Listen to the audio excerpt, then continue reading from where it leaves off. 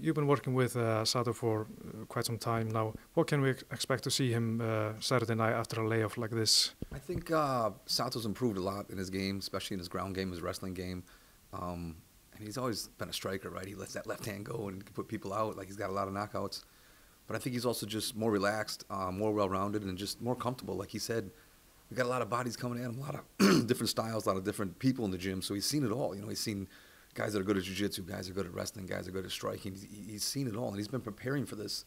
I mean, not this particular fight, but he's in the gym. He's always waiting to fight.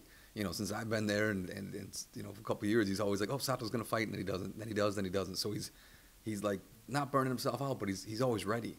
And then he got this call, and he was so excited for it. And he's like, oh, let's go. You know, it's nice working with people like that, where they just want to get in there and fight.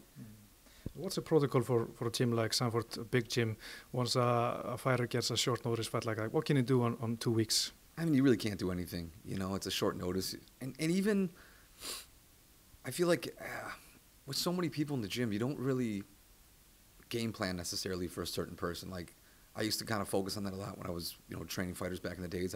You just game plan for one thing, and then all of a sudden it seems like all of a sudden you're in the fight and you're like, the guy's waiting for that thing to happen and it doesn't happen. So it's almost good when these short notice fights come up, because then you don't overthink it.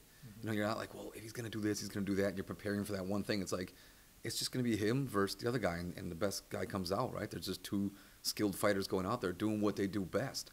You know, they're not like looking and waiting. They're just going to go fight. We've seen a lot of short notice fights that turn out to be really good, and I think they both match up pretty stylistically well. You know, they both got that kind of long style. Gunnar's got that. I remember seeing him back in the days at a gym in New York, and I just watched this guy. He'd come out there and spar with these guys. It looks like he wasn't doing anything. He just kind of walk, and he's just picking guys off, and then he takes them down when he wants. I mean, he's something special. He's something fun to watch, and so is Sato. So that's what's going to make it a good fight.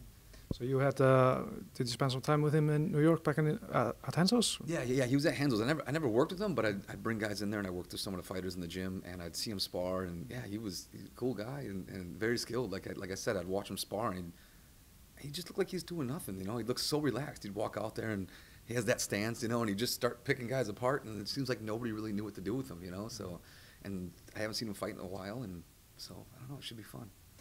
You obviously have Gilbert Burns in the gym.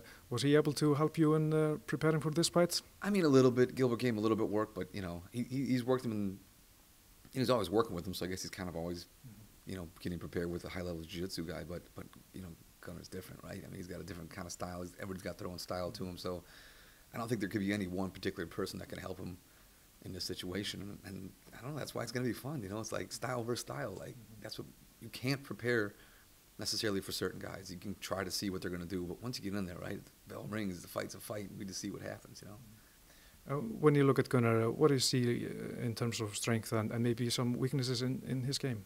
I mean, I don't know if there's any one particular strength or one particular weakness. Like I said, he just kind of goes at a good pace, you know what I mean? He doesn't, I don't want to say like he doesn't do this great, because he does a lot of great things, you know, but I don't know.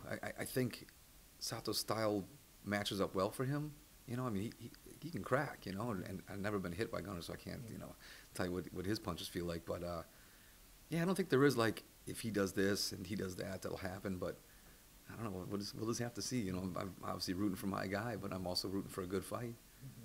And finally, what is your prediction for Saturday? I mean, what is my prediction? I mean, I could say, you know, my guy's going to win. He's going to catch him with a punch, knock him out.